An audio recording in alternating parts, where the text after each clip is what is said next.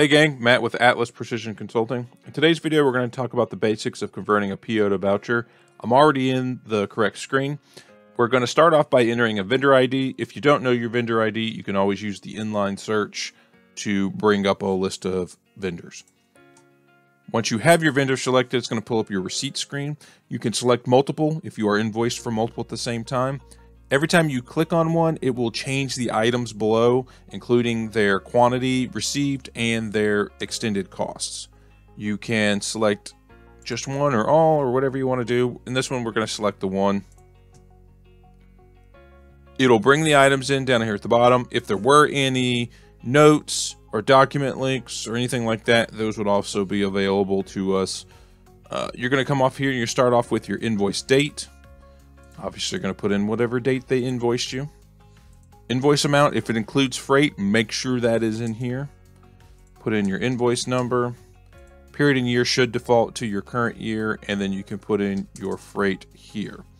By default, it is going to vouch all, and it's something important to keep in mind is there's only two options for prorating freight. There's weight, and then there's quantity. We've had customers in the past that doesn't really work for them. They wanted to prorate based off of unit price to make sure they weren't throwing too much money at the cheaper priced items. So we created a simple business rule where you click a button and that's it. There are some other things in here. You can add a document link if you need to add a copy of the invoice for some reason into it. There are some landed cost things. If you are calculating landed cost, that information would be there. Accounts is pretty self-explanatory. It's going to show you the accounts that it's going to be hitting as far as its AP. And then there's terms. If we have special terms from the vendor, those would be displayed here. You could enter in if you had a terms discount, you would have that shown here.